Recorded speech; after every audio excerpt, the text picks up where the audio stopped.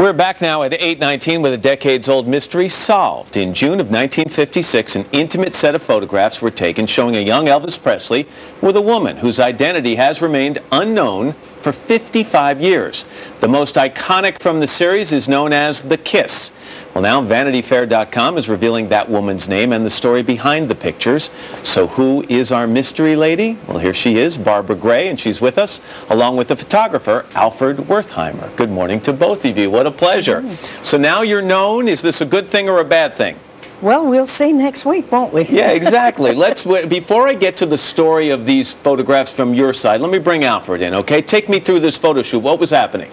What, you mean how I got there, or how I even got to Elvis, or no? What was happening this day? What were you capturing? Well, we went from the Jefferson Hotel in Richmond, Virginia, where I first saw Barbara in the lobby with Elvis, and after a little bit of coffee shop things, we took a cab to the Mosque Theater, which was where Elvis was performing 2 shows booked by Colonel Tom Parker. And you were taking pictures the whole way. I mean, you were just taking on and off. I was taking pictures before then and after then.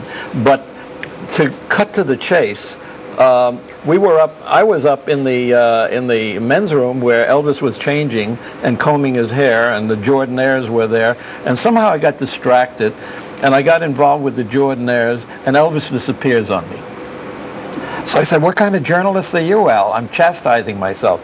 Where is Elvis? So I left the Jordanaires, walked down the fire stairwell, and on the same platform as the show that was taking place that the Colonel had booked, after all, it was the Elvis Presley show, there was Elvis at the back of a long corridor with this woman in silhouette.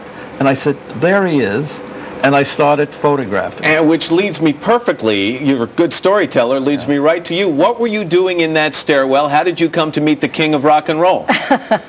Well, we were talking about the things we had talked about on the phone earlier. You called out of the blue, and this was kind of a spur-of-the-moment date, if you will. Well, yeah, you could kind of call it that. Was this the first day you'd met him? Yes. Wow. Barbara, this was the first day you met him, and these photos were the result? Right. So there were sparks? No. No? Maybe he had sparks, but I didn't even know who he was. He was a very young performer at the time. And by the way, on the day of the shoot, you never got her name. No, I never did. I never realized that these would become iconic. You see, after Elvis died in 1976, remember, 19 years went by from 58 to 76, where nobody called me for an Elvis Presley photograph. It's the day he died, Time magazine called up. They said, bring your pictures over immediately. What do you remember about The Kiss, the picture called The Kiss? Tell me what was going through your mind at that moment. Well, he's a very funny kid. He was very silly, and we were running around chasing each other and just being young. And he narrowed me down in the hallway there to ask me if I wanted to go to the Steve Allen show with him. And I said, no, I don't think I can. I'm on my way to Philadelphia to see my boyfriend. And he said, that's when the challenge started for him. He was going to have his way. Did you talk to Elvis after that day? Did you keep in touch with him? I got a Christmas card from him once, but that was it. Because shortly after that, I left the state, so I don't even know whether he tried to reach me or not. And Alfred, I know over the years some women have come to you and said, claiming to be the person, the woman in that photograph. Yes. Turns out those were not really the woman. No, how did you know Barbara was the real thing? Well, let me put it this way. I knew that they weren't the real thing, because if you look at the photograph, Barbara's head is at the same height as Elvis. So everybody thought that she was at least 5'8" or 5'9", maybe even 6 foot. But it turns out that she's up on the landing and Elvis is 1 step down. She's actually 5'10", she tells me.